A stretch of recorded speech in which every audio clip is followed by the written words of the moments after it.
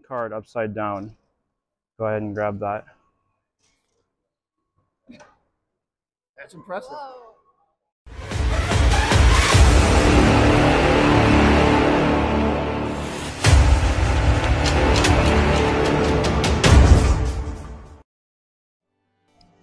All right, so we're here at the mall today, and we're gonna be looking for at least one person to perform for.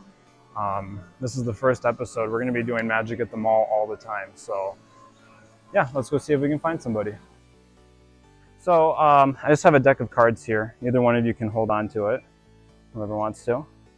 Perfect. So since she's holding the deck, I'm gonna work with you. Oh, Okay, no, she's gonna hold the cards. Oh, So I actually have another deck that's invisible.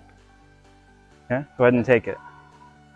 All right, I want you to open the deck, take out the cards, and then start going through there. And I want you to look for a card in there that you like. Don't make it an obvious one that I would know, though.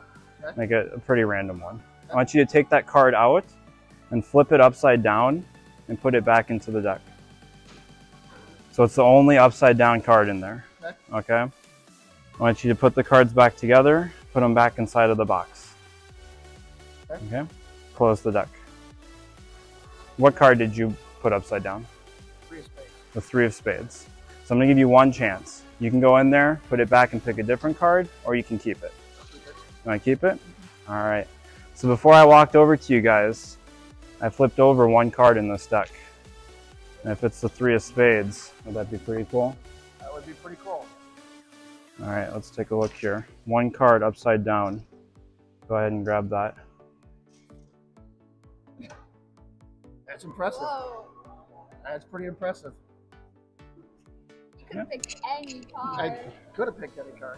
I gave him the option to change it too. You know? All right, so I'd say that trick went pretty good. It's my first time out performing since like almost 4 years ago. So I was really happy with how it went. Thank you guys so much for watching the video. If you enjoyed it, please leave a like, comment, and subscribe. We'll see you in the next video.